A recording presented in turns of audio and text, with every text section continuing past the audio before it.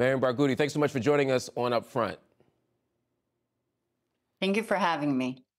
Mariam, right now more than 31,000 people have been killed so far in Israel's siege on Gaza. The humanitarian situation on the ground is becoming even more dire. I mean, Gazans are struggling for survival. A quarter of the population is facing starvation. I know you have friends, family in Gaza. What's the situation like? What are you hearing on the ground? It's such an important question to ask, and yet one of the most difficult ones to capture, because no words and no videos can really showcase the struggle of just being alive, of just having another breath hour by hour. That is 31,000 killed by direct airstrike. We still don't know the actual numbers, and including those that were denied medical care, and in including those that are dying from lack of medicines and access to medical care, those that are injured and succumbing to wounds. The numbers really don't show you the reality of every single day people having to go and scout and scavenger for whatever food that they can find.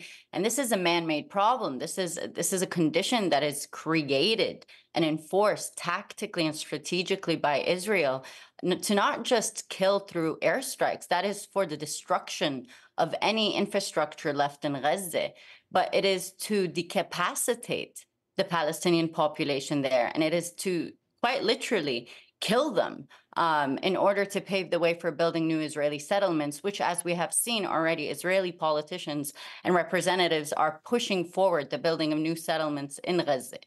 While the international focus, of course, has been on Gaza, there's an important attention that needs to be paid as well to the West Bank.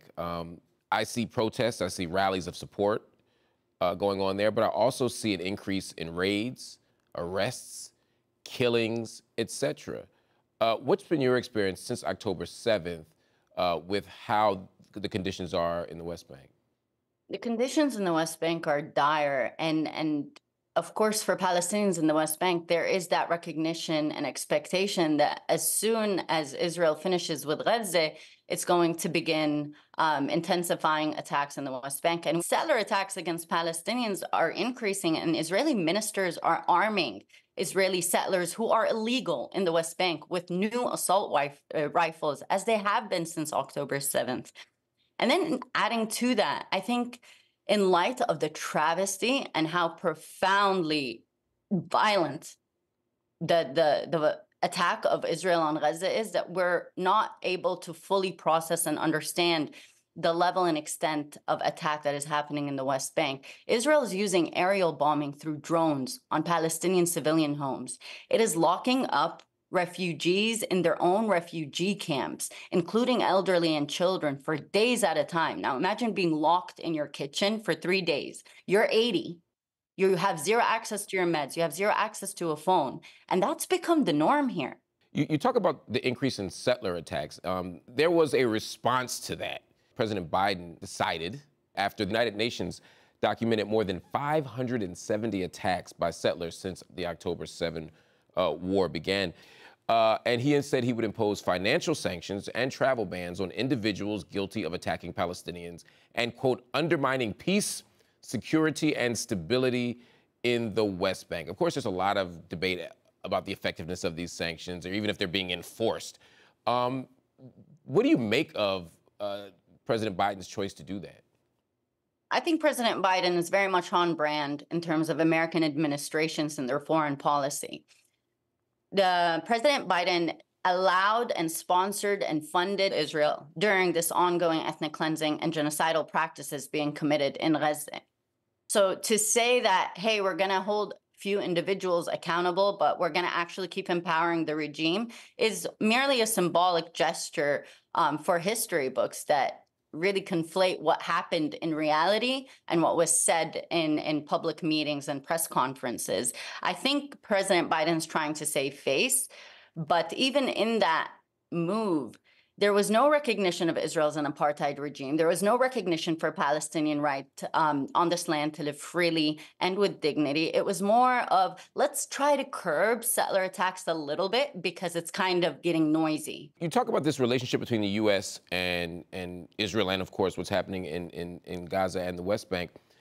It made me think of something that happened last Sunday. A real estate show was held at a synagogue in Teaneck, New Jersey, where a number of companies were pitching land and properties in Israel and the West Bank to potential American buyers. Now, while illegal encroachment on the West Bank certainly isn't new, events like these seem to be coming more and more to the fore in the U.S., Canada, et cetera.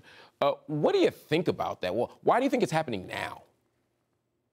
So the Israeli practices of continuing the encroachment on Palestinian lands, of course, hasn't stopped. Even during this ongoing aggression after October 7th, we've seen Israel continue building the apartheid wall in areas such as Jenin, north of the West Bank, and other areas as well.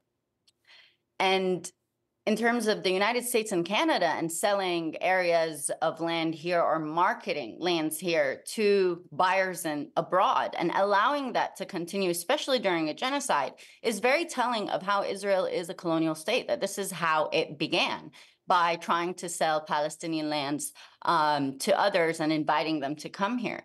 But there's also another layer to what is happening in that regards. The United States and Canada have actually been pushing for Palestinians to apply for visas and asylum in the United States and Canada. Especially Canada has really been promoting Palestinian departure from here and trying to build new lives there. And it shows you how the form of depopulation, ethnic cleansing, has a bureaucratic layer. And that's where foreign policy also allows for the facilitation of our depopulation as well. Do you have any fear about that as a kind of big picture end game? I mean, I'm thinking about a few days ago, I spoke to a doctor at El Shifa Hospital, and 31 of his family members had been killed. He's staying to conduct surgeries in the hospital, but he's actively taking his family to Egypt. And I said to him, hey, are you not worried that you're not going to be allowed back in? Just like in 1948. He said, I can't worry about that right now. People are dying. So between the pressures of being pushed out from the threat of the bombings to the kind of diplomatic, political, and economic incentives to go around the world, are you worried that this project of quote-unquote self-deportation is going to be effective? I think we're only flesh and bone. And I think as Palestinians, you have, your family that you love and your friends. And how can you ask anyone to just keep taking it? Just keep living the bombs, just keep feeling your body eat itself, and trying to push yourself a little further to go get some water. So it's understandable, because I myself, I'm having to witness people I love and colleagues as well, and help facilitate their evacuation from Gaza to Egypt. And these are like impossible missions to an extent. You have to pay almost $5,000 to $7,000 per an adult, and $2,500 for a child. It's a form of extortion in order to be able to leave a place that is being slaughtered, that is a slaughterhouse. I do think that the end goal is to, yes, evacuate Palestinians and depopulate them. This is part of the strategy, force them to flee. The creation of a humanitarian crisis is a tactic. The denial of water entry is a tactic. The forcing global powers to feel like they can't do anything, except now we're seeing the dropping of humanitarian aid, which is actually resulting in the killing of Palestinians and in the destruction of hospital infrastructure rather than actually feed a starving population. Yeah, I see us being depopulated, but at the same time, again, we're only flesh and bone, which is why we appeal to the international community, which is why we ask for and demand for the opening of Rafah both ways, not one way. Because, yeah, we do see these tactics and we've seen what they've done before. But what's different now is the recognition of what happened in 1948 and the demands of what's to come now, that Gaza is Palestinian and it needs to be seen as Palestinian. The West Bank is Palestinian. Jerusalem is Palestinian. Jaffa, Safad, Palestinian. These were taken in 1948. Jerusalem, 1967, Israel's trying to take what remains in 2024. But if we bring back that knowledge, then these tactics would just fail. It's on us to decide whether these tactics fail or not, rather than to place someone that is being starved and try to demand of them to endure this monstrosity. What role does leadership play in that? One of the things that comes out of Palestinian civil society, one of the things we've seen emerging is a kind of sense of distrust and disillusionment with a lot of the leadership, including the Palestinian Authority, which is the governing, of course, body which administers parts of the West Bank. Do you see the PA playing a role in the future either of the West Bank or Gaza? And if so, is that a good thing? You know, I constantly find myself stuck between laughter and tears when it comes to that, because the Palestinian Authority has aided and abetted Israel in this genocide. And any talk about a future role for the PA... Ma'am, can you say a little bit about how? Because a lot of people that seem counterintuitive. Right. So the Palestinian Authority basically came into power in 1994, 95, was supposed to be an interim government, but instead began receiving funding by the United States and Germany to create a police force, essentially, that is trained in riot control rather than defense, because the West Bank was demilitarized under the Oslo agreements. And the Palestinian Authority took on a role as a proxy army for Israel in the West Bank. As you see, Israel's always saying, why don't you ensure our security? So the Palestinian Authority arrests Palestinians on behalf of Israel. It has supported Israel.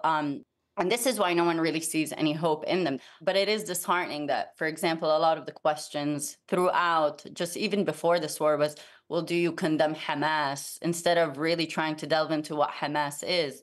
It is a political party that has grown in contra to Fatah. And then you have the Qassam Brigade, which is the armed wing for Hamas currently fighting on the ground. Rather than asking Palestinians, well, what is your imagination of a political party? And that's where this becomes difficult, because we've been focused so much on trying to answer the very much irrelevant questions. Little room was left for Palestinians to have radical imagination in terms of designing and imagining a new future for them. Who said the leadership choices is reduced to these two? That's the American system. For us, it's very different. And we've seen leaders come out in times of need. When Palestinians went in uprising in the streets and they found no one, they found each other and they created leadership from the ground. So the ground births leadership. And I think everyone's concern about Palestinians and the lack, I guess, of leadership is because they don't know who to speak with. But for Palestinians, we are, very much creating in community. And if it's not this whole who is the Palestinian leader, why, to negotiate how much more of our lives can be taken or our resources taken, rather than asking, well, okay, the Israeli leadership is corrupt, being led by a prime minister that is corrupt, whose leaders have a history of committing crimes against humanity and enforcing apartheid. I don't understand why we don't focus on, for example, how we can dismantle that leadership in order to empower and help Palestinians build their representatives freely, not with a chokehold on them. Mariam Barghouti, thank you so much for joining us today on UpFront. Thank you so much for having me, Mark.